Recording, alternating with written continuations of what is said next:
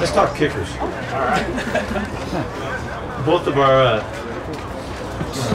opportunities to end these sessions have been come down to a tie, last play, last second kick, and which just highlighted the consistency that Jason Myers showed for us. He did a great job throughout this offseason. We were really fortunate to have him.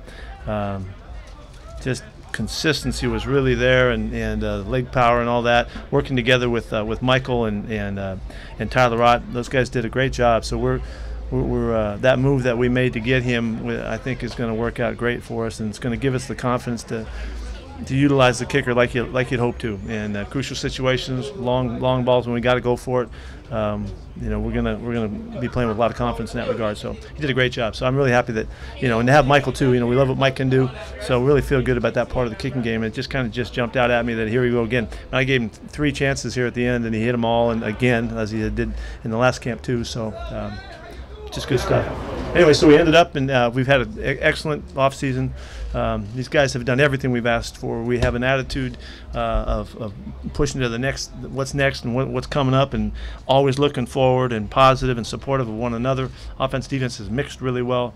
I love the way the coaches have made our sessions really, where the players have been held accountable throughout. They've been tested on a regular daily basis, and it's just become part of the norm, and I think we're communicating better than we have because of it. So everything's rolling.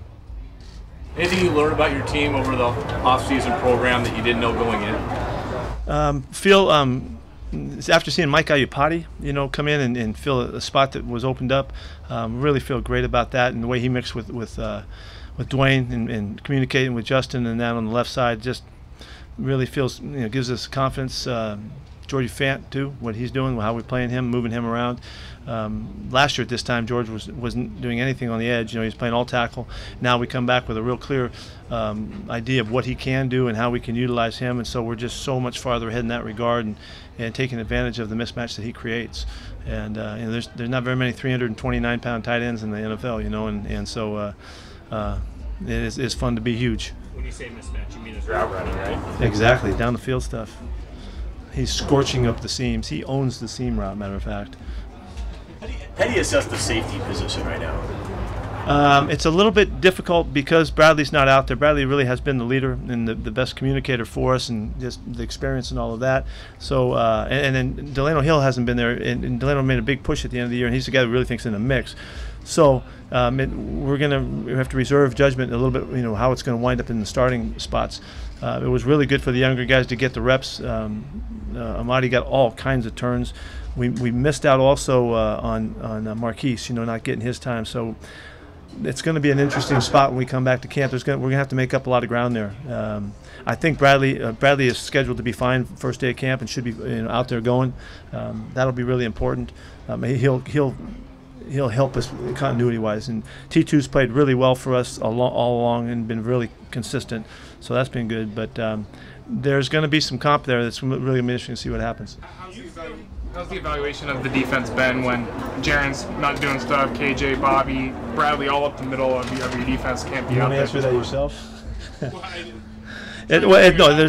We're using our imagination. That's how I tell you. We're using our imagination right now. There's 6 or 7 guys that we think will wind up playing a lot of football for us that we're holding out right now. So, but those guys will be ready for camp and ready to roll, and you know, it'll be a pretty nice group. I'm really excited about Bobby, KJ, and Michael. Those guys bring tremendous experience and playmaking and more than we've ever had, and so I'm anxious to get those guys on the field at the same time and see what they can do. I think they're going to help other guys play well. I know they will. Their communications and the savvy that they bring, you know, that's all you could ask for. So it's going to be a really fun group to put together. What's Marquise's timeline? Is he expected to be back first started? Absolutely, yeah. He's a couple weeks away from right now, so he should be absolutely fine. We got to make sure that when he gets back in here, that, you know, he has rehab properly, and we won't see him all throughout the whole time. We'll see him some of the time, but he should be fine. It's a regular hamstring on about 2nd degree. On the safeties, Pete, do you see Bradley McDougall as equally adept and free and strong if you needed him that? Yes. Yeah, and we've moved him around, you know, and liked him great wherever we could play him, you know, and whenever we needed him. And because he's such an adept coverage guy and one-on-one guy, that we have no restrictions on playing him and wherever we need to. So he will get matched up at times. We will put him in spots depending on who we're playing because of that flexibility. It's nice to not have any kind of turmoil hanging over, like potentially divisive contract situations or bad articles or things like that that's been in the past. Geez, I never noticed those. We've had those in the past. Yeah, this has been. You guys can try to do something about this, but it's been pretty. It's been pretty smooth, and the attitude really this locker room coming from last season, you could tell that it was a special group, and they have a way about themselves where they really care about getting along. They want to get along. They want to be part of this thing together.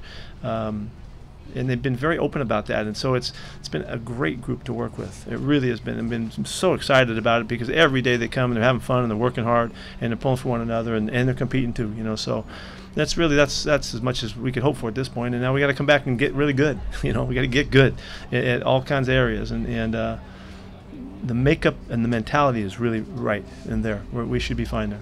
On the linebackers, where does Barkevius Mingo fit into things right now? Well, he still is a Sam backer for us, and can do that. But we're also always going to continue to work. Matter of fact, if you watched in this camp, he worked a lot with Clint in the pass rush stuff because we want to really accentuate that for him and not divide his focus. Last year, it was Sam backer and a little bit of pass rush stuff, and he never really got to dig in. He can make problems for the opponent, because he's so fast and he's so long. So we were really trying to accentuate that. And we'll do that again through camp. And we want to really specialize him as a rusher, knowing that he can play the backer spot. He worked really hard to learn that. He did fine last year. We know that we have guys that can also play there, so we're going to see if we can really bring him to the front with his pass rush. Going back to injuries, outside of Ziggy Ansah and Will Disley, is there anyone you expect to take kind of a longer timeline, or is it mostly those two guys? No, we're not sure about Demetrius Knox right now. We're not sure how he's coming back. We'll see. We'll see. You mentioned before how DK is like a polished route runner right now. Any other young guys impressed you in that way with how they're polished or more technical than maybe we would have thought? Yeah, as we closed out this time, we were able to get a good look at Johnny Ursula, and he started to feel comfortable and show us the kind of quicks and the change of direction stuff that made him one of the big scorers in college football last year. You can see it. He's got a real style to him. He's a slot guy. He really is that mold, I really like the fact we got the last 4 days or so. We got Gary Jennings out there to see what he could do. We don't know enough yet, didn't get enough information, but he certainly is big and strong. He looks the part. He doesn't have any trouble running the routes that we're trying to run, and he catches the ball nicely. So these guys are it's how well they handle the installations. Can they go out and play football and play well? Not just get out there, but can they play well and do things right? It's very, very competitive at this spot. So, and we'll see what happens, but those guys look really good. With a break coming up, what's the message for these guys on their way out? To make sure that we really maximize this 6-week period. This is an extraordinarily competitive time. So many things can happen. Guys can go south on you. They can get better. They really can make it. Changes can occur right now, and we're really trying to be focused about it. Hoping our guys, we've helped them create a plan for their off season to make sure that they're coordinated, organized. And they'll max this out. One of the big issues, I think this is the big issue that the league just has to just kind of live with is that when you take breaks, you become more vulnerable to getting hurt when you come back, and because the adaptation not always matches up to the action of an NFL training camp, and so we're real concerned about that. So the focus, I'm not worried. If these guys just get back here and they're like they were going to be fine. A lot can happen now. So we have a lot of guys working out together in different areas, and they know where everybody is, and I'm hoping that they'll feed off one another and put forth a great 6 weeks. There's no reason that every one of these guys shouldn't come back in the best condition of their life. This is the only season they have in their life, and they should do everything they can to do that. That has been the message, and so they've been challenged to make the most of this. And I don't know what other teams are going to do, but this is crucial to us that we do a great job here. We'll win games right here in this next 6 weeks, so count on them. When you give them these plans, can you, by league rule, can they check in with you in the progress and all that, or you just give them a plan and hope they show up? Yeah, that's basically what it is. We can check in with them, see how mom and dad's doing and that kind of stuff. We're not talking football at all. Russell was talking yesterday about how DK his understanding of the game has really impressed him. What's been your thought on that? Very natural player. Yeah. He doesn't have any trouble doing anything we're doing. He looks like he's done it before, and he's got to get more discipline, and he's got splits and all kinds of rules and things that he's got to get right. But the physical things that Nate's asked him to do, he can do it. I mean, he can do it. The route changes that we're doing, the adjustments, his body control. He's really been a marvelous competitor in this camp. Now we've seen plays out every day that look special, and most of it comes out of one is his speed, but the other is his catching range and his ability to get out away from his body and get up off his feet and make really special catches. So we don't see any hindrance, restriction at all. He's in here competing to play and how much. So I think.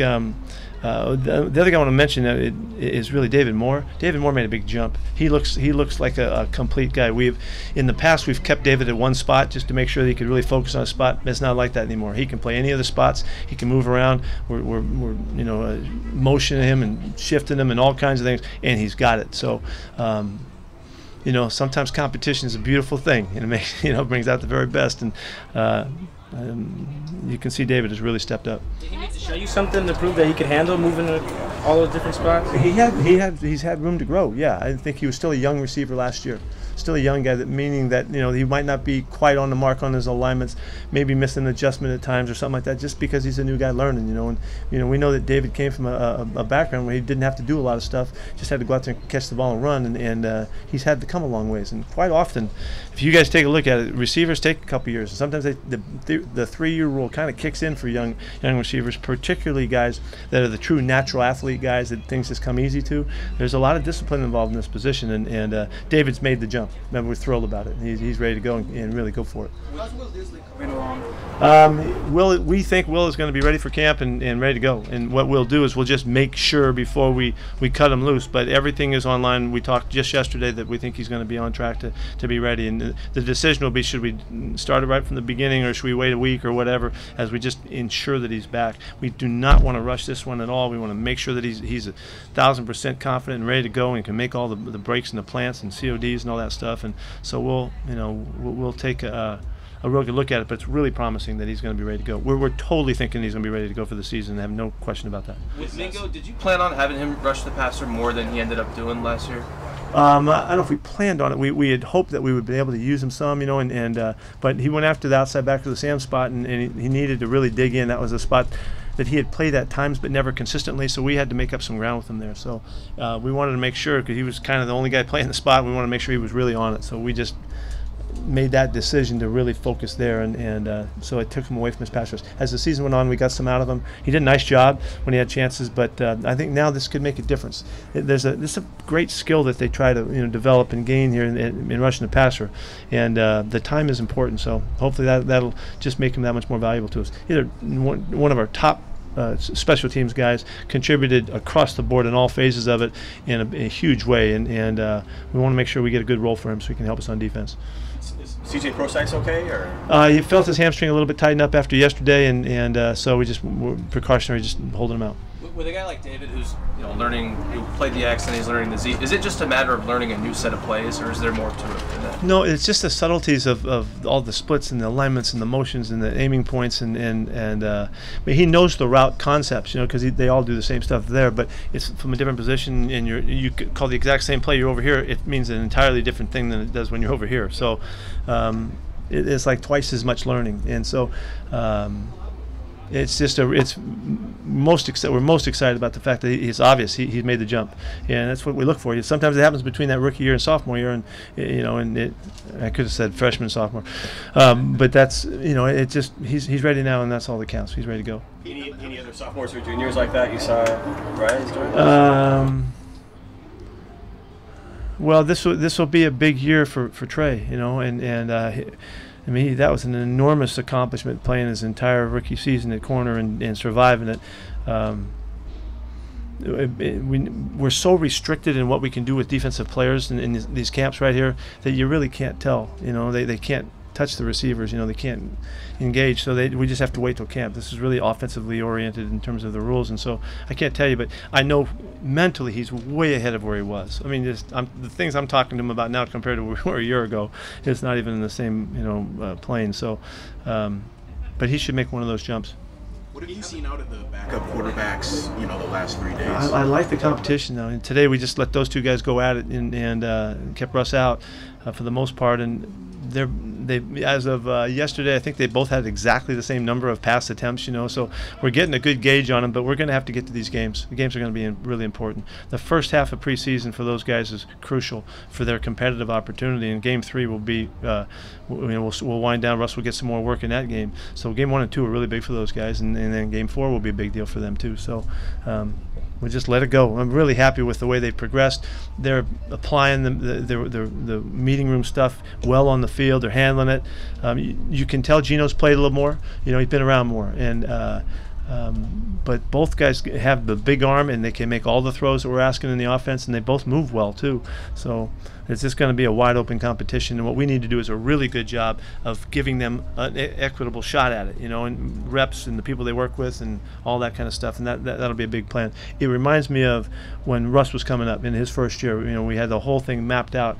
Now, I don't think that they're going to catch Russ, but you never know. You never know. So that's what competition is all about. So, but their reps in particular are really going to be monitored strictly to see that we can get a great gauge.